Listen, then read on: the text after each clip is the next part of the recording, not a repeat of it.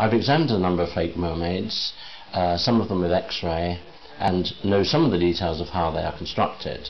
They seem to be based on a wooden core, and there's probably papier-mâché or cloth, probably impregnated with resin, moulded at the front end. A little bit of wire supporting the fingers. But many of the details will only be revealed when we actually take one to pieces. And I have a specimen which I would like to do that with sometime, and that probably will give a lot of clues about the method of manufacture and possibly even the place of manufacture.